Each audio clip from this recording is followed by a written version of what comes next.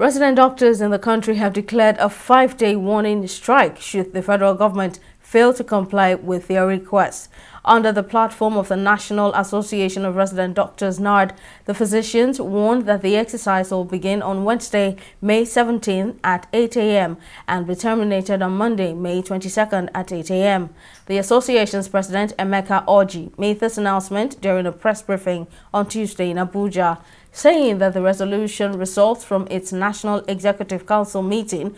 Orji revealed that the federal government was given a 2-week deadline by NARD on April 29, 2023 to comply with its demands, which include an immediate raise in the consolidated medical salary structure equal to 200% of the doctor's existing gross earnings, among other things, or suffer industrial unrest. Commencement of payment of all salary and other arrears owed our members, including 2015, 2014, and 2016 salary arrears, as well as arrears of the consequential adjustment of minimum wage. Immediate withdrawal and jettisoning of the ill-conceived bill by Honorable Gani Johnson seeking to enslave young doctors in Nigeria.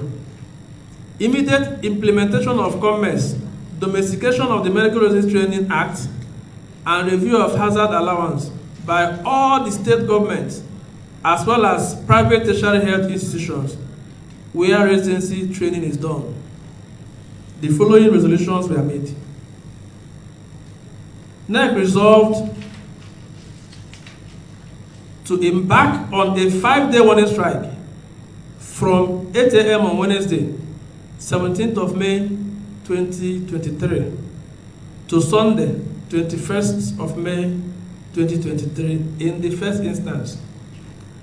Work will resume by 8 a.m. on Monday, 22nd May 2023.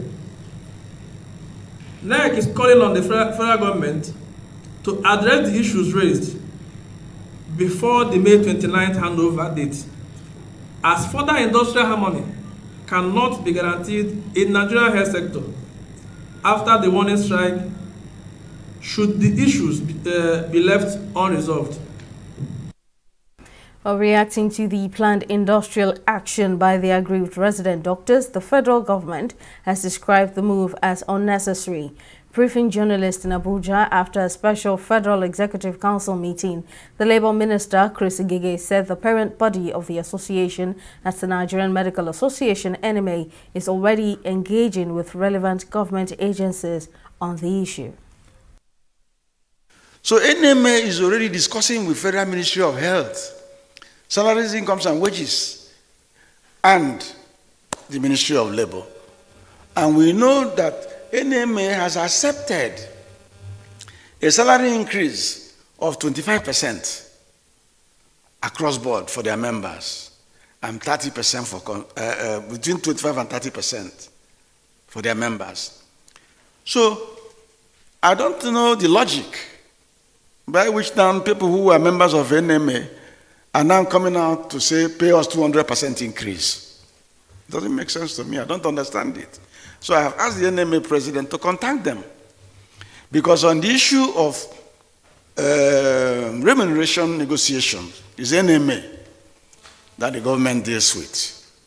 So I've told the president of NMA to contact them, and we'll engage them. They should not go on any strike. It's not necessary.